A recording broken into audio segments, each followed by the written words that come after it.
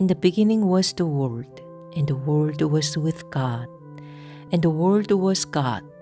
He was in the beginning with God. All things came to be through him, and without him nothing came to be. What came to be through him was life, and this life was the light of the human race.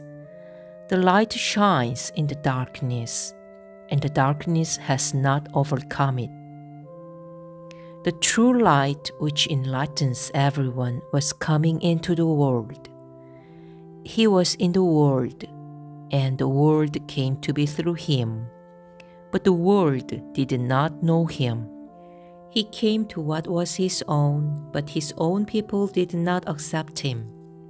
But to those who did accept him, he gave power to become children of God, to those who believe in his name, who were born not by natural generation, nor by human choice, nor by a man's decision, but of God.